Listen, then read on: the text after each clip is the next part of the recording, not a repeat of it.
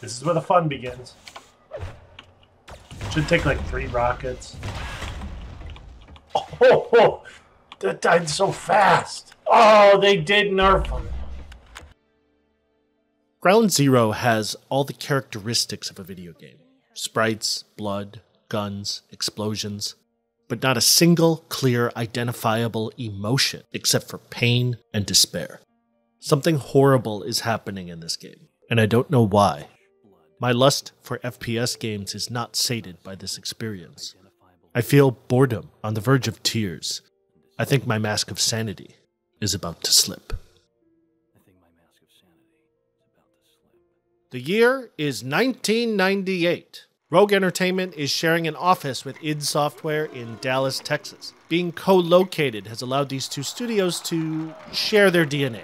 In one form or another, their collaboration would continue for years to come. But today is September 11th, 1998, and Rogue Entertainment is set to unleash their latest creation upon the world. Exactly 107 days after The Reckoning, the second mission pack for Quake II was released, Ground Zero. This is not a Quake game. It's a series of torture experiments lined up to form a rudimentary geometric shape that can be successfully navigated as though if one were in a hallway. Every single moment of this game makes me want to die. This is not a Quake game. Gone are the arena battles with wide open maneuverability. Gone are the interesting rooms, diverse colors, and sensible navigation waypoints. Any variation between the levels has been exchanged for endless reps on the boulder of Sisyphus. This is not a Quake game. It doesn't have a single low-gravity map in the whole jaunt.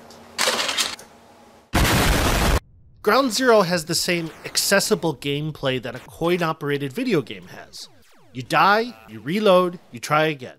An endless cycle of death without anything to be truly gained. Like Patrick Bateman says, no new knowledge can be extracted from your attempt, except for memorizing the sequence. This isn't inherently bad. I love arcade games, but Ground Zero feels like a misapplication of that sensibility. Once again, we're going to take this journey together and try to extract something new out of my experience. After all, these new environments will challenge even the biggest Quake II aficionado. Is that me? It's the 3rd time we're starting with Marines dropping onto the planet. At this point, why would we expect anything different? Fall back from orbit and wait for retrieval. Outstanding. Good luck, Marines. See you on the ground. Suddenly, an energy surge, and the planet's gravitational pull is too strong for the Terran fleet to escape.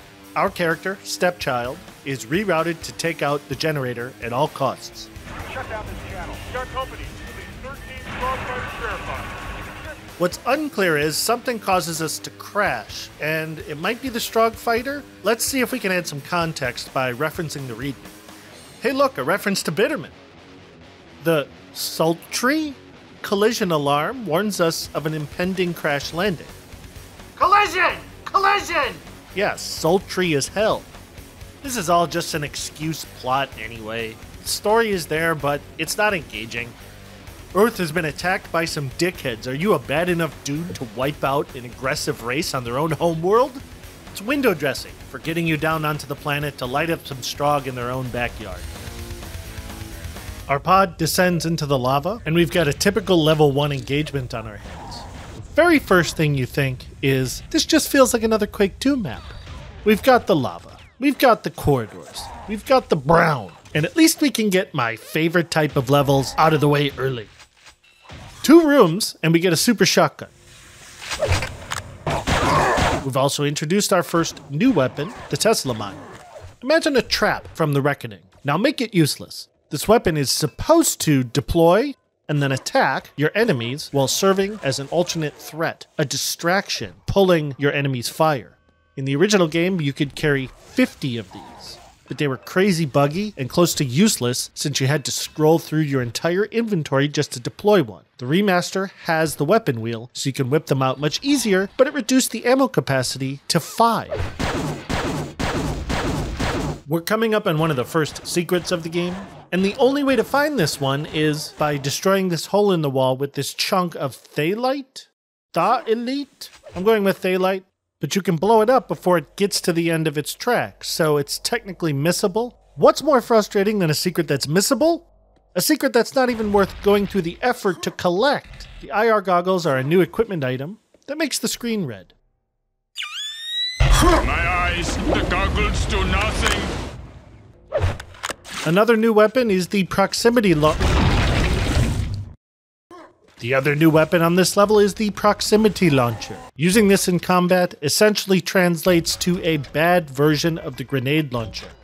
It fires motion-activated mines that can also explode on contact with the enemy. Does half the damage of the grenade launcher, has a 50-round capacity. At least the remaster changed the behavior of the mines. Stepchild used to trigger his own mines if he got too close, making this weapon a death sentence for the player. I've mentioned how I'm not a fan of using weapon wheels, but Ground Zero is a perfect example of its intended utility. Tons of available weapons and not enough number keys to swap through them. The original version of Ground Zero did not have double binds like in The Reckoning, making every weapon swap to a unique Ground Zero weapon unbearable.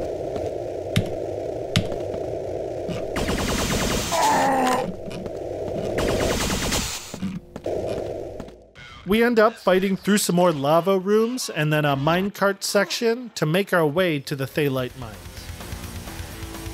Our ultimate goal in this unit is to disable the tectonic stabilizer, which is keeping seismic activity on the planet within acceptable limits. Presumably this is to allow the Strogg to have such an extensive mining operation. Naturally, nothing says winning a war against the Strogg like fucking up their resource mining operations. Like there isn't 17 or 18 other steps before they can actually use any of these raw materials. And why do the Strogg have such a significant military presence down here?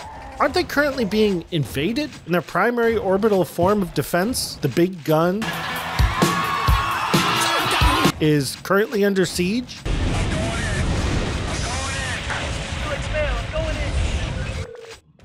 Yeah, just based on drop pod deployments, I guess I wouldn't be worried either. In this map, we're on our way to kill a tank commander and retrieve his security pass. Fighting through these mines is tighter than a gnat's asshole stretched over a rain barrel. That's a real saying? People really say that? This type of close quarters fighting is going to be a pretty common theme going forward. Not a ton of interesting stuff going on down in these mines. We do get a chain gun in this area, and a grenade launcher, which we are promptly going to use to take out the tank commander I mentioned. As well as our first quad damage in a semi-secret area. Ground Zero definitely doesn't skimp when it comes to the pace of loadout acquisition. And for that we can be thankful. Somehow in that hail of bullets we've managed to not hit the security pass we were retrieving, and that allows us to descend further into the complex. Throwing us right into combat, this level introduces our first new enemy, the Stalker.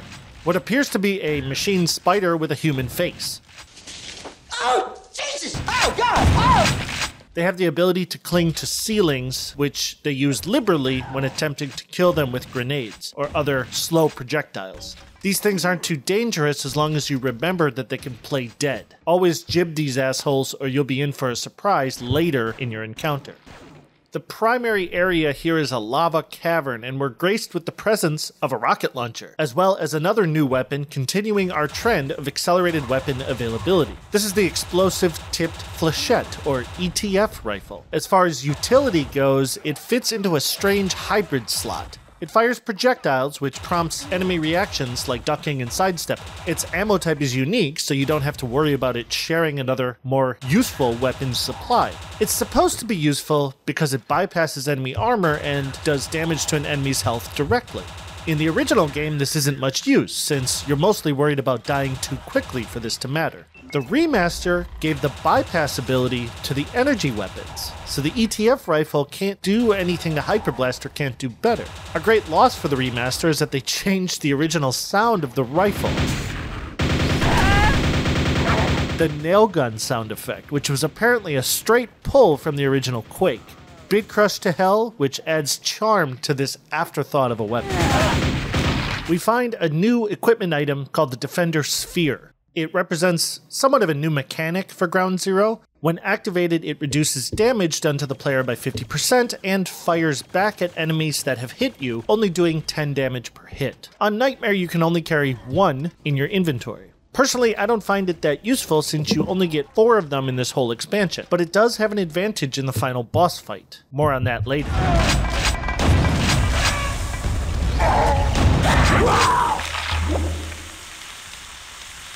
That's pretty funny. Cleaning out this level makes it much easier to complete our objective.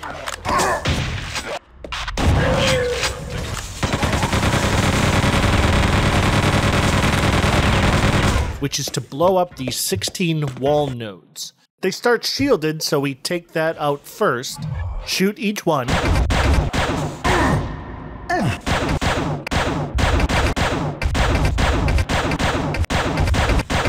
then reverse the pump flow to destroy the tectonic stabilizer. This causes a massive cascade failure, and we need to evacuate before the whole area is consumed by the planet's mantle. It's a fairly unique sequence, and I would call it a highlight of this expansion. But we need to take a detour, wait for this pipe to break, and jump over to enter the secret level. It may sound strange, this being a secret level, but I think this is the best level in the game. A ton of work clearly went into the pillars falling over, the terrain crumbling everywhere, and the rising lava levels chasing your escape. It's an exciting sequence, where the claustrophobic level design contributes to the player experience. Plus, this is where you retrieve the novelty weapon. The chain fist is terribly useless in a combat situation, but there's something infinitely charming about getting a chainsaw in a game named Quake. After our harrowing escape, we end up at the lowest area of the Thalite mines, where we found the quad damage. We fight our way back through the first 2 levels, along with some liberal compass use, and head up to the warehouse. Not sure if I can call it progress that we're leaving mines and entering a warehouse. Speaking of the compass, did you know Ground Zero had a compass in its original release? Yeah, just use this console command, and you've got yourself a compass. Unfortunately, it doesn't work, a feature that never quite materialized. But clearly, even back in the 90s, somebody thought the player could use some help navigating these games. Up until this point, we've experienced a below-average set of Quake II levels. Claustrophobic mines with a semi-unique sequence to disable the tectonic stabilizer. But this is when Ground Zero really begins. The turrets, our primary, most common, and most deadly foe for the rest of the game. This particular variant is the Blaster Turret. Fires a single projectile that does 20 damage and has 240 health, which is the same as the Berserker. That died so fast. So apparently they nerfed the bejesus out of these in the remaster. Only 8 damage per shot with 50 health and 50 armor. A single rocket would do the trick now as opposed to 3 in the original. This does not solve the game's problems, as there are still an incredibly large number of turrets in this expansion to deal with. In fact, only 1 enemy type, gunners, outnumber these wall-mounted momentum killers. At a certain point, it's literally every corner, every hallway, sometimes 2 or 3 that pop out of the ceiling after you run into a wall of enemies, cutting off your retreat. We'll meet the other variant later on, but both got this targeting laser added so you can at least know when one was awake and seeking a target. As we fight our way through this expansion, let's count how many of these things are in each area by showing a running total. I think that'd be fun! The Eastern Warehouse is kinda just a much worse version of the train level from the base game, and we find our next new enemy, the Daedalus. It's an Icarus flyer with a shield. Get it? Just like Greek mythology? Anyway, thankfully there's a duplicate double damage power-up in this room, so I can just rip everything apart with the chain.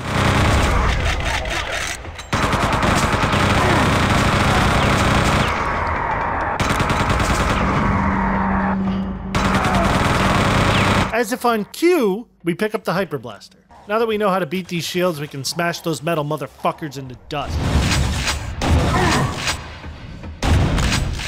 There's a totally optional area with electrified water near the end of this map. Absolutely no need to turn off the electricity, and certainly no need to grab the IR goggles on the other side. But there is an adrenaline in the water. The very last room introduces us to our second turret variant, the rocket turret. Nerfed from 50 damage to 40, these things are still deadly. But I swear, they shoot slower and with lesser accuracy in the remaster. These things used to be able to sense you coming around a corner and react instantly.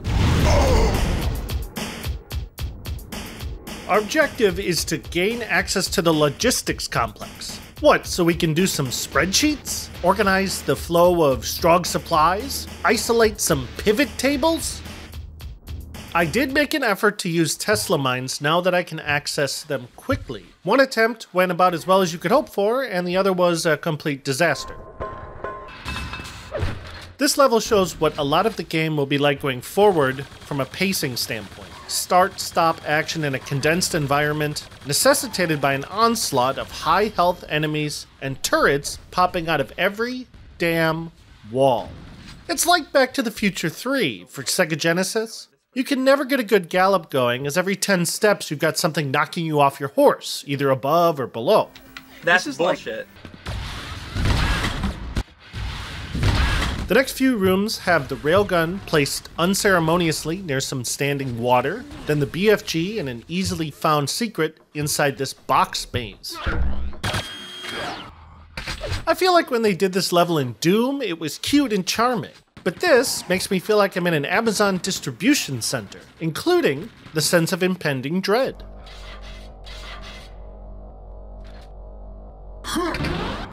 Grab the blue keycard, and we can head to the logistics complex.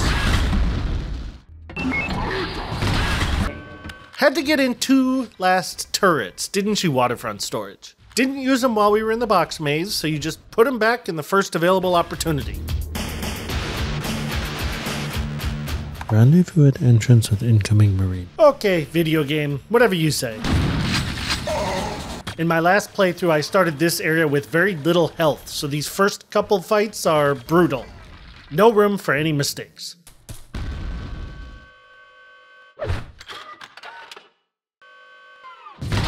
At the site of our comrade's untimely crash landing and death, Lucky bastard doesn't have to deal with this bullshit mission anymore. we meet one of the deadliest foes in this expansion, the Medic Commander. It can revive corpses just like the medic, but has significantly increased health and has the ability to beam in squads of enemies from nowhere, even gladiators and other medics. Typically, I end up using a BFG shot for these bastards to take them out as quick as I can. That is, if I can hit them before they spawn cannon fodder to jump in front of the shot. This complex is all about getting the tank commander's head. He's just hanging out in the detention area for some reason. Because of the way they've designed the cell block, we don't actually have to fight the commander. We just need to turn on the security lasers and kill him with those. We crawl into this air vent that's in one of the cells, raise the bridge, and we're heading back to Waterfront Storage. We fight our way up to the canyon, and we can pass through the security door with our severed head in hand.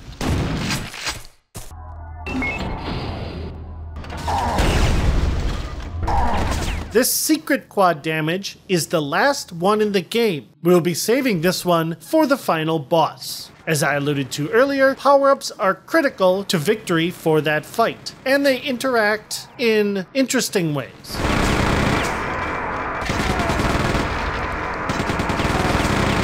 Take out the power to the security systems, and we can catch a train to the last level of Unit 2.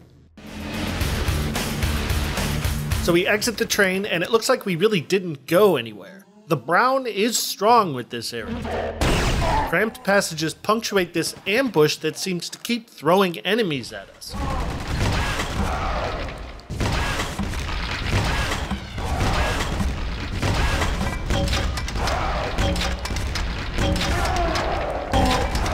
There's a duplicate double damage that we can use to clear out the next area to our next new weapon. The Plasma Beam, an energy weapon that chews ammo but has a hit scan effect. Let it be known that I have dubbed all weapons with similar firing patterns as the Ghostbuster gun, in honor of a man I once observed at an internet cafe who was screaming at the top of his lungs, "Fucking Ghostbuster gun!" after being killed by the glue-on gun in Half-Life Deathmatch. And because that's basically its entity name in Quake's cousin. I'm only ever using cells to kill shields, so this gun unfortunately doesn't get much use from me because of its inefficient ammo usage. So after what seems like an eternity of retries through this constant wall of enemies and turrets, we get to finally pick up the data disk and proceed back to logistics. Who decided that this would be a best way to consume this asinine set of level progressions? It's not like these levels are so good that we had to double back to each one twice and see what's behind door number 7, 8, 9, whatever. Square rooms and rounded staircases. That's all there is. That and more medic commanders, more turrets, more data lists, more gladiators. It's not engaging, it's not rewarding, it's slowly trudging your way through mud, fighting for every inch of progression. All so that we can realign a dish? Grab the data disk after it was reprogrammed by our capital ship, and then head back to tactical command. This section doesn't even look like when we were here before, but there is this one cool texture when powering up the communications laser, which is somehow different than the communications satellites that we were just realigning. So, if I'm understanding correctly, this data disk needed an uplink to our capital ship to rewrite its contents with malicious code. Then we use a laser to transmit the contents of that data disk back into Strogg's systems in order to scramble fighter communication, right? Is that what this diagram is depicting? At least we haven't seen a sewer level yet. Closest thing so far is probably this underwater ammo pack secret right before we take the overflow tunnel to the research hangar.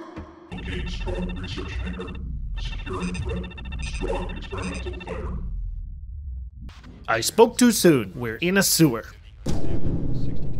Who named these levels? Did somebody forget to remove the placeholders?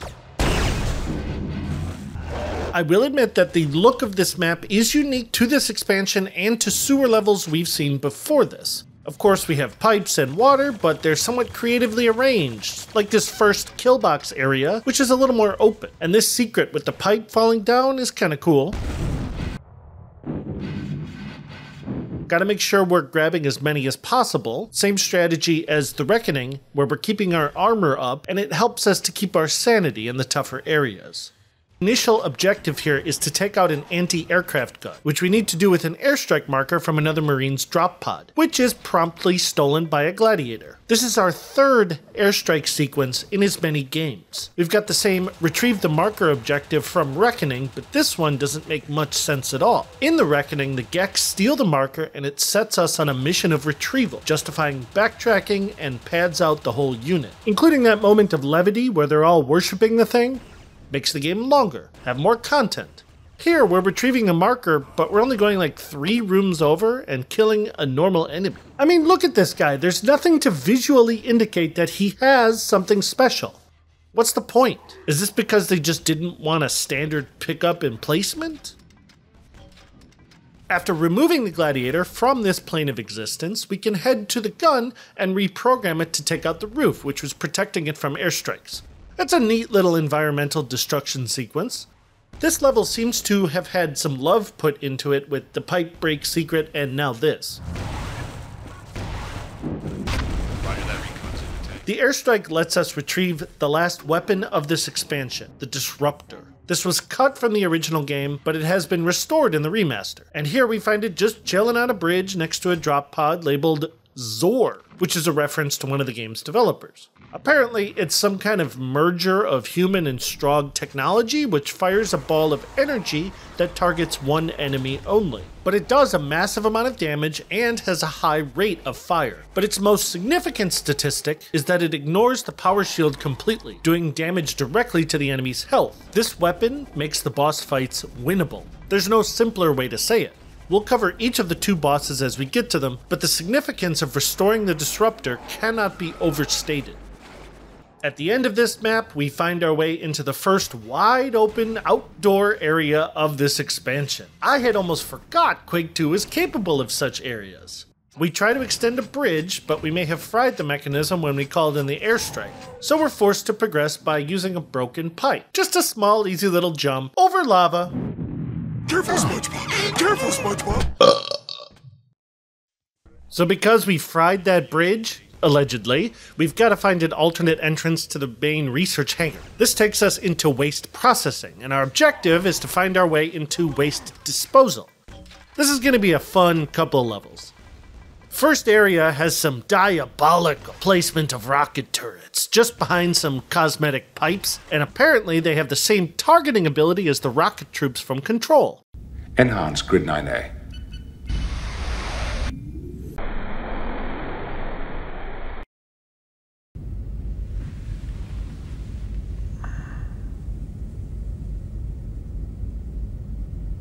The next few rooms don't get much better as the enemy density increases to its highest point. Every angle, every corner, every ledge has a turret with its own firing angle.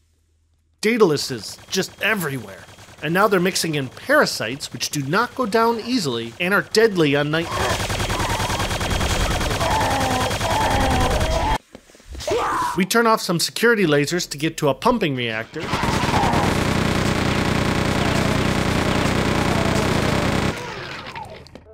Turn the thing on, and the bastard immediately tries to kill us with radiation. I knew this was coming and escaped perfectly the first time. On to opening a few valves to initiate a flow of water and neutralize the lava in the first room.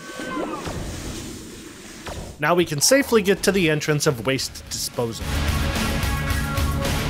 The Strog must really value their waste infrastructure to have as many turrets guarding it as they do. In fact, to advance through this section, your biometric information must be present in their security database. Thankfully, they have a convenient scanner for those who forgot to go through the proper onboarding procedures at the Strog orientation. It just doesn't take too kindly to human signatures. Two gunners with the absolute worst assignment on the whole planet emerge from a nearby monster closet to respond to this alarm. At least they have a pair of IR goggles in there with them, just in case. Oh hey, they also have the power supply to the security lasers in that closet. Is it bad that most levels are so uninteresting that these few little areas are somewhat interesting? It's like they took their time with specific rooms, but they forgot how to chain them together in an appealing way. I mean, for a sewer level, it's not so bad. Lots of huge industrial equipment. This level does contain two of the toughest rooms in this expansion, with the exception of the boss fights. One is tough because I have no armor, and there's a hidden medic commander on a ledge.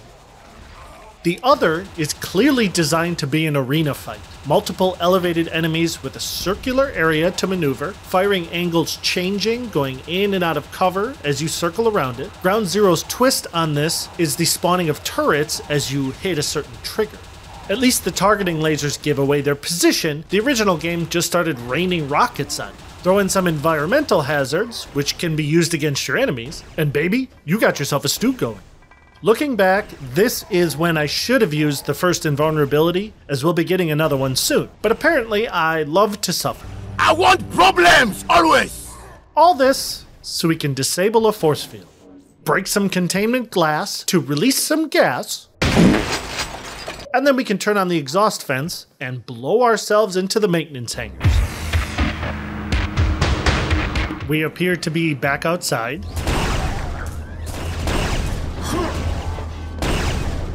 And after dealing with the Gladiator welcome party, there's a friend we need to let in. He brought a double damage with him. Thanks, bud. In our first visit to maintenance hangars, we've got to open a door back down in waste disposal. Presumably, that sewer is the secret entrance to the experimental fighter we've been sent to steal. We've spent so long in the sewers that it seems like a far cry from an actual hangar. You know, like where you'd find an experimental fighter. I do like this little bridge with the glass. We jump over and we find some rounds, which is our extremely generic term for disruptor ammunition. We'll be saving as much of that as we can for the bosses. Then there's this hallway specifically built for turrets.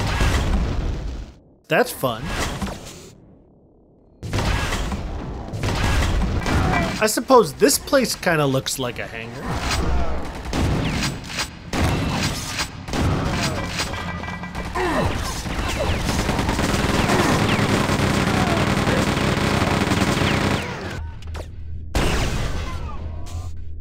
Stealth killing gunners is always satisfying. I'm not sure how he wasn't alerted when I fired over his shoulder to take out that turret. Not much else going on, so we open the door and we're told to return to sewer via pipe. Like the world's worst Mario level. Get back into that fucking sewer where you belong, trash. We can now get through the larger waste disposal door in the elevator choke point from earlier. Recognizing the medic commander induces a Pavlov response, equipping the BFG. I don't really even like the BFG. I just want to kill that thing super fast. Back up into the research hangar, where we enter an area where they appear to be filling containers with sludge. Within this assembly line area lies a secret invulnerability, which was so goofy to acquire in the original, it needed changes for the remaster. Also, where is the damn flashlight? The new processing of these graphics make it really tough to see in some areas. The remaster gives it to you in the Reckoning, so why not all of the games? Not like it's breaking difficulty of any one campaign. Up some elevators and we're back into the maintenance hangar, with less force fields this time. Some congested hallways and even a pit trap, turrets constantly challenging our progress. Fresh body armor can mean only one thing: boss fountain. This game, of course, will do everything it can to bleed off as much of that body armor before our first of two bosses, the carrier. The most vital secret in this game comes, where many secrets are found, in a server room. This one has a power shield, the first time it's available to us in this expansion. I didn't grab this in my playthrough of the original, and you can imagine how that went. You see this? What's in the box? Pain. Timber, silence! Silence!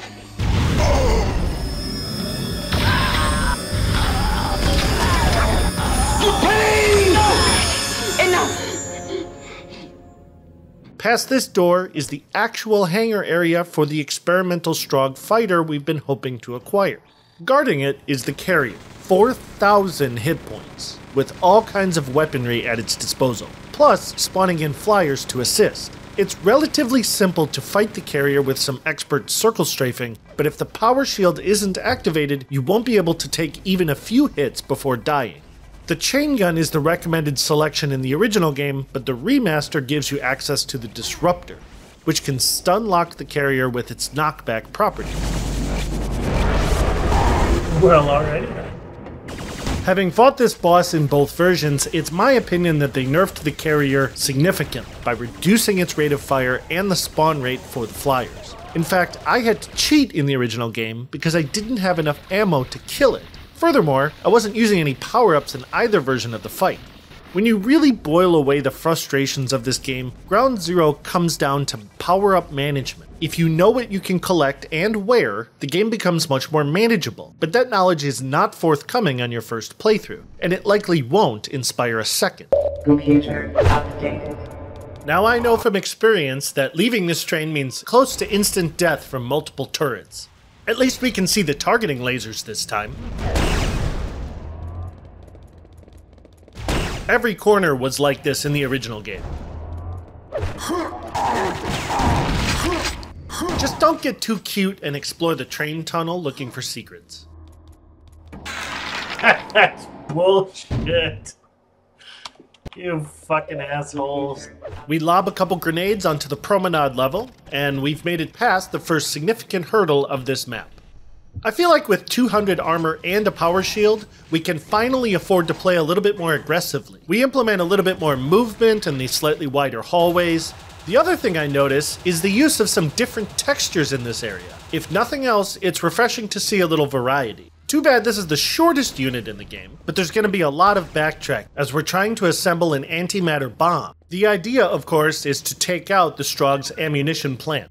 We start our search by getting to the ammo depot. A few more ramps, and we're already heading there. That is the final count.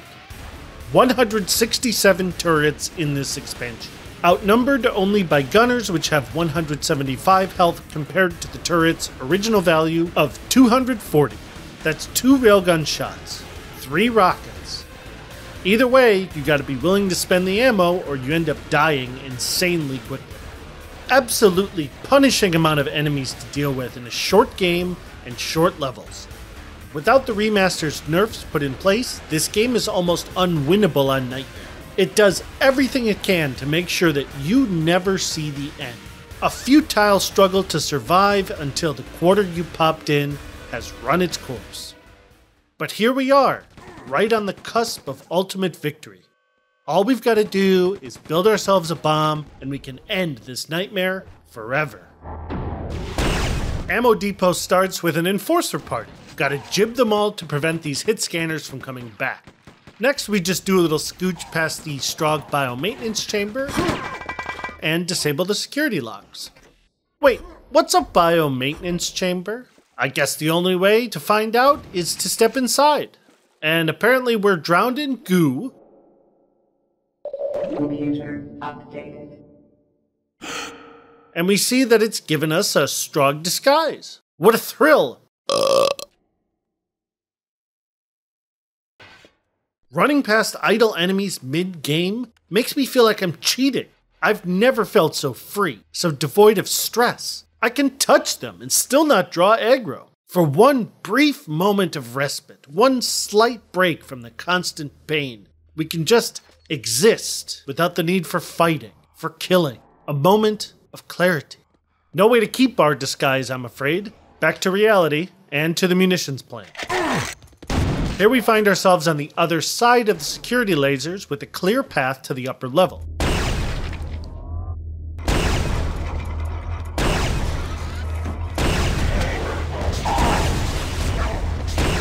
We open the back entrance to the ammo depot, thus initiating the antimatter core creation process, which is using the ore from the mines. That's slightly interesting. Perhaps we've discovered why they put so many soldiers down in those mines. Lastly, we collect a security pass and then return to the ammo depot.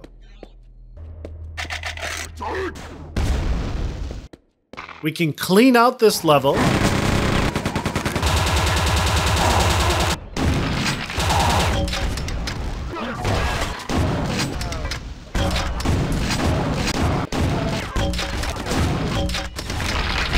Then deactivate the security lasers with the pass. Really not sure why they had you bouncing between the two different maps to do these objectives. I suppose it's a creative way to design progression, but did that switch for the lasers really need to be on the other side of the base? Anyway, we're finalizing our antimatter pod and we need to just pull a power cube to drop a containment field. Once more, back to the munitions plant to join the antimatter core and the containment pod we created earlier. Now, we have an antimatter bomb. Let's go kill that gravity well. And we need to take a gondola. Can you imagine a Strog riding this thing? Who? How? For what purpose? I understand there's precedent since we saw one in the secret level in the base game. But is there a need for this type of transportation? Some Strog variant that we haven't seen yet?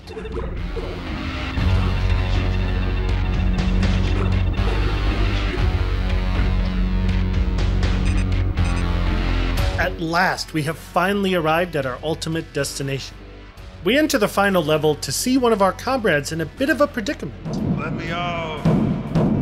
Let me out! Wanamole cannot be free. He is doomed to remain in his drop pod prison and will likely be vaporized when we detonate the antimatter bomb. This fight requires game-long preparation as we've alluded to earlier. And with one final boss fountain, we drop into the arena. From the Quake Wiki, the Black Widow Guardian is undoubtedly the most challenging foe in any Quake II game. This is not an exaggeration. The Black Widow Guardian can deliver a punishing amount of damage with her blaster and railgun combo. Some maneuvering can get us through the worst of it if we keep our distance and stay out of crowds. Spiders are practically harmless in open arenas, but can overwhelm you quickly if cornered or cut off. 5,000 health, plus a 500-point power shield. Damage is reduced by 2/3 with conventional weapons against a power shield, so after we bleed that off with the Hyper Blaster, rockets and railgun can finish the job here, as we'll need to save our truly heavy-hitting items for her second form. This monstrosity with the spider legs has 5,800 health, a plasma beam, and a disruptor-like weapon, all while the spiders keep coming. Like any boss in Quake II, this is why we saved our power-ups. But the Black Widow Guardian has a game-breaking advantage. Any power-up you use, the Black Widow mirrors it. You use quad damage, the Black Widow Guardian is firing at you with 4 times the firepower as well. On Nightmare, the power-up is mirrored and comes with an additional power shield charge. Invulnerability is actively working against you on this difficulty. After 30 seconds of not being able to do damage to each other, the Black Widow comes out on top by keeping the additional power shield. There are 2 things that allow us to win this fight in the least amount of difficulty. The first is that the remaster has allowed stacking of damage values when multiple power-ups are used. A quad damage and a double damage used together are stacked, a feature not present in the original game. The second advantage is the disruptor. This gun completely ignores power shields and does damage directly to health. It has the highest DPS in the game, so with quad and double both enabled, we can use our stockpiled ammo and send this Widow back to hell.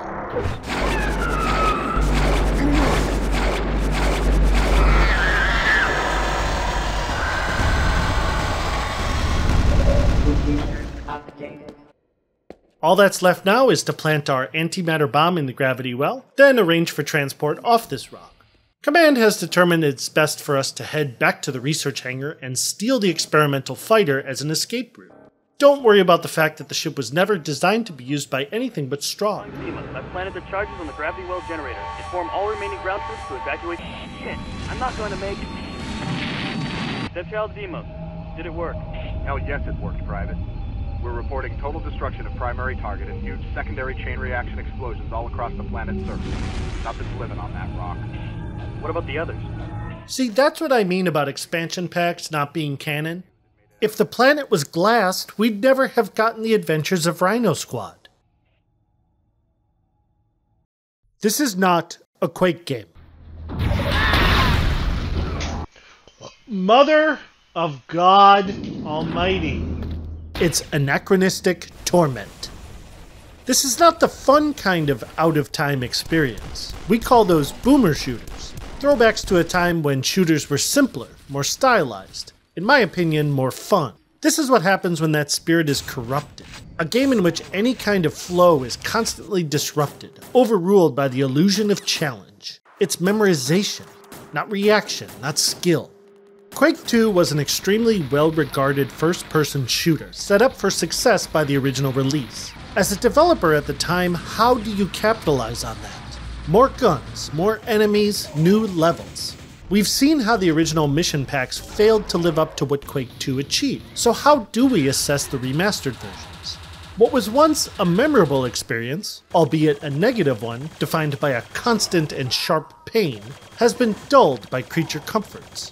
In remastering Ground Zero, Nightdive has created an afterthought. A game that's only worth playing if you're a completionist or a true believer. I played it twice because I happen to be characterized by both. Despite its best efforts, Ground Zero cannot hurt me anymore. I have pierced the veil and there are no more barriers to cross. Its strategies are exposed and its cards laid bare. The winning trick? To endure. This confession has ultimately meant nothing, but I do not see that as a sign to stop. My path is revealed in the rock, chipped away by 1,000 cuts. Reckoning and Ground Zero lay defeated in my rearview mirror. I have a feeling that the adventure is just beginning.